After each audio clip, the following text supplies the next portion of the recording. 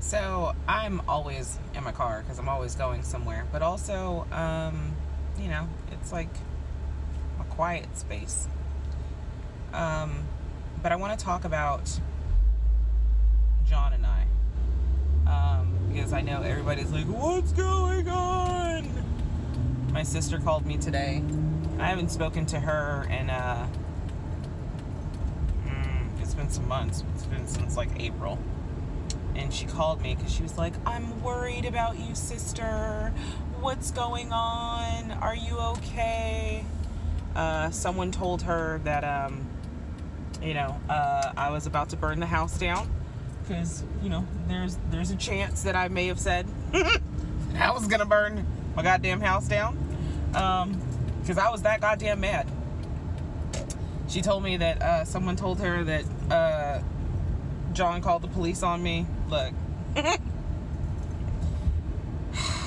People love adding extra shit on to things because it makes them feel better about themselves.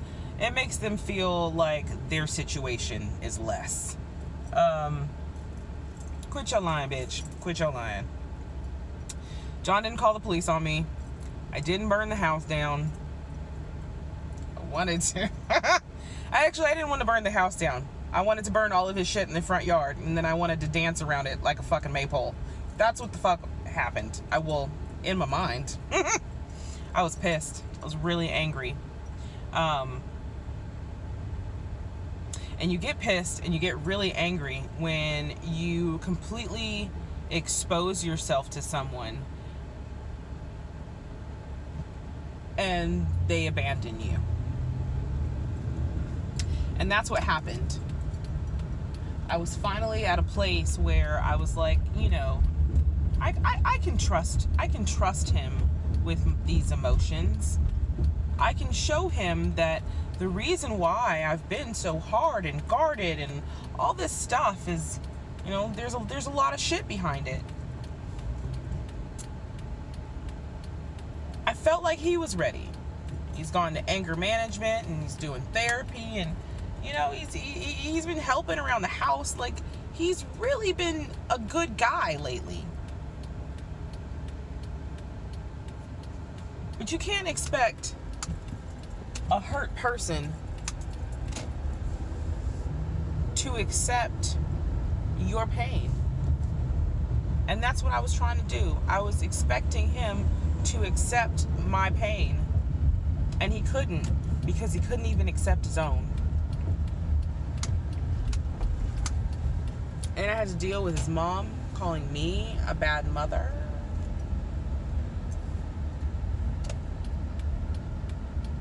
That's why I wanted to burn the house down with her in it. I was pissed. I won't even let... Anyway.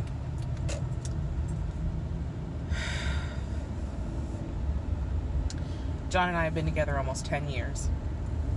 We dated in private for 7 months because we didn't want to deal with the opinions of others. When shit got bad, I wanted to stop lying. In that process, I had to let go of some shit. And I had to talk about shit.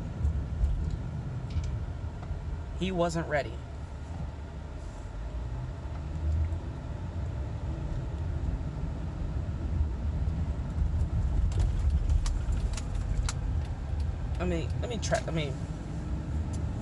When I talked to my sister this morning, she said, you've said things that have really hurt me, and you've attacked me.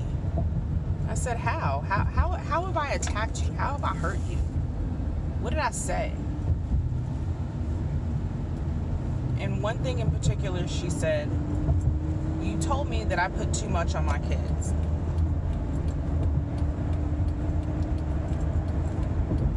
And it's true. She said, that's not fair. You attacked me. You don't know what I've been through. I had to do this. I had to do that.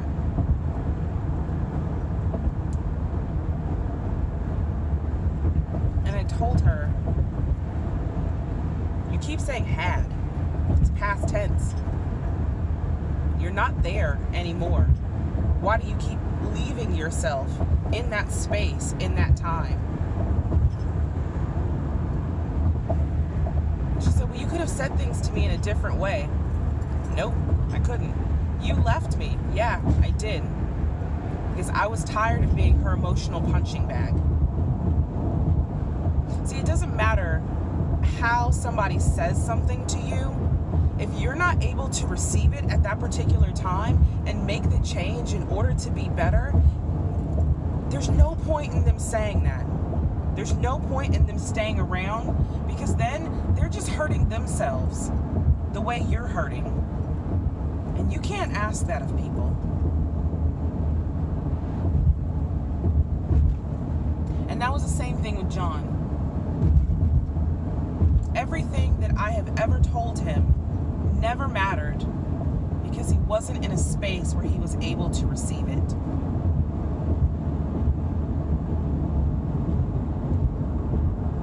We stopped fighting. The knives are down. The shields are down. We don't want to be back together. We don't want to be each other's enemy anymore.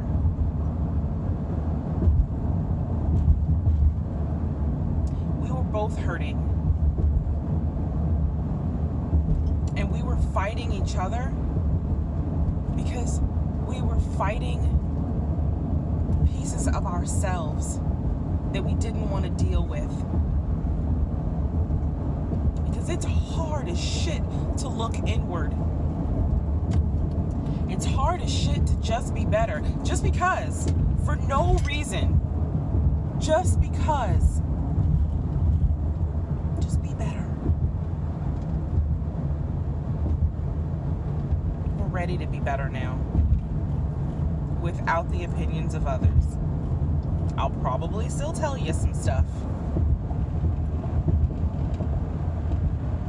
But it's time for us to heal and grow. Because our kids are goddamn ruthless. And we need to be better for them in some regard, in many regards. We need to be better for ourselves. But look, if you've never met my children,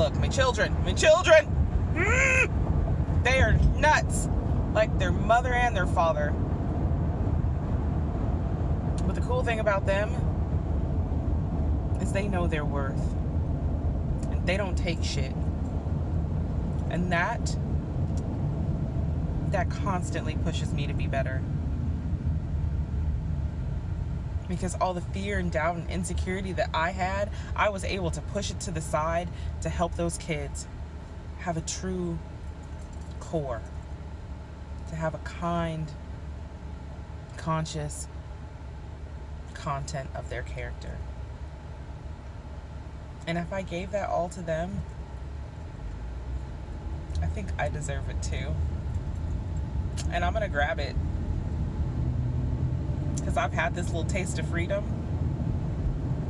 And I want to start living in complacency and freedom instead of complacency and some diluted security.